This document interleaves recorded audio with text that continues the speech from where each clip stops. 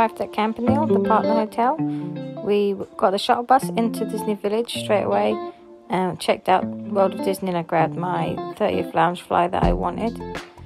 We had a look around all the shops and we had some food at Earl of Sandwich, and then we walked around Hotel New York, Art of Marvel. We had a drink in the Skyline bar, and then we decided to walk back to the partner hotel through the back of Sequoia Lodge and past Santa Fe. It was an easy walk. It took about half an hour. We checked out early in the morning, went straight to Newport Bay. We picked up our park tickets and we walked straight through Disney Village to the parks for our first Disney park day. We arrived just in time for Extra Magic Time to start, so we were straight in. We saw all the 30th anniversary things. Mickey and Minnie were there waving us in as we came in. It was a bit chilly, the sun was out and the castle was looking really beautiful in the sun. We walked down Main Street, we had some pictures.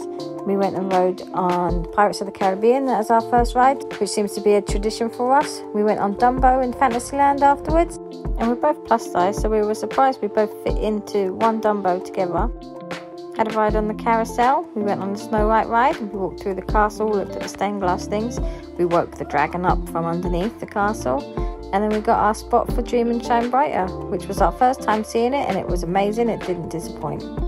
Then we went on a ride on the Molly Brown around Big Thunder Mountain. We were sad Big Thunder Mountain wasn't open because that's our favourite. Afterwards we went and met Phantom Mickey outside Phantom Manor before we actually rode on Phantom Manor.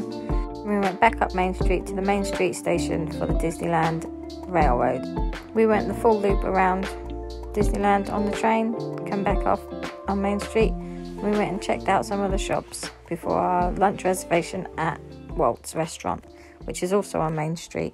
When we got in Walt's, we had a window seat and we got to see Dream and Shine Brighter parade come past while we was having our lunch, and that was so magical. That made my trip, I think. We both had the chicken pot pie for a starter. Scott had the chili con carne for a main. I had the roast chicken, and then for dessert I had an anniversary cake which came with a little glass dome over it, and Scott had a sundae. We walked around the parks afterwards and ended up in the caves in Adventureland. We got a little bit lost, and as we came out we ran into Captain Jack Sparrow.